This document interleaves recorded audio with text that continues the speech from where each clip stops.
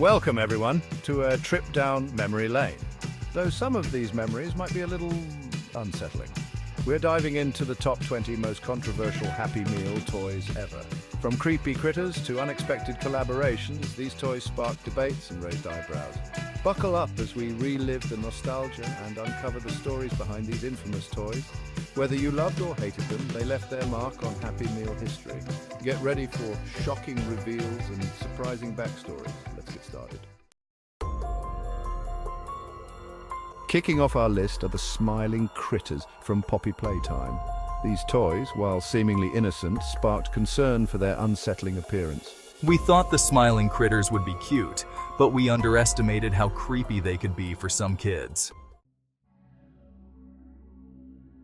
At number 19, we have the Five Nights at Freddy's characters, including these animatronic terrors in Happy Meals raised eyebrows due to the franchise's dark themes. We wanted to reach a broader audience, but the inclusion of FNAF characters stirred up controversy. The game's themes are not exactly kid-friendly. At number 18, we have the Attack on Titan toys. McDonald's Japan faced backlash for offering toys based on this violent anime. As a parent, I was really concerned. Attack on Titan is intense, and I didn't think it was appropriate for Happy Meals. Number 17 brings us Undertale characters. The game has a devoted following, but some parents objected to McDonald's offering toys based on its mature themes. Undertale, an indie RPG, has made waves, but its inclusion in Happy Meals was controversial. Landing at number 16 is the BTS meal. This collaboration with BTS drew both praise and criticism, with some viewing it as a marketing ploy. The BTS meal brought K-pop fever to McDonald's, but not everyone was thrilled. Trotting in at number 15 are the My Little Pony toys.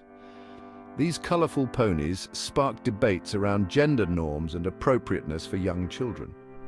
My Little Pony is more than just a toy. It's a conversation starter about what's suitable for kids. Chapter 7.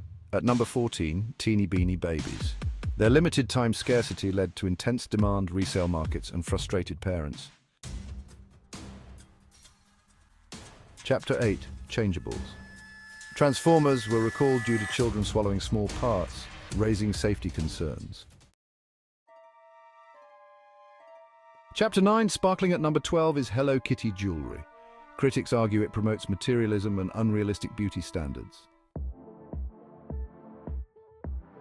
Warping in at number 11, the Super Mario toys faced criticism for being too commercialized despite being well received.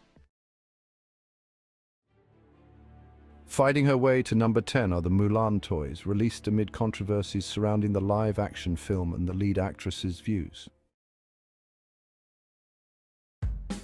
At number 9 is Barbie.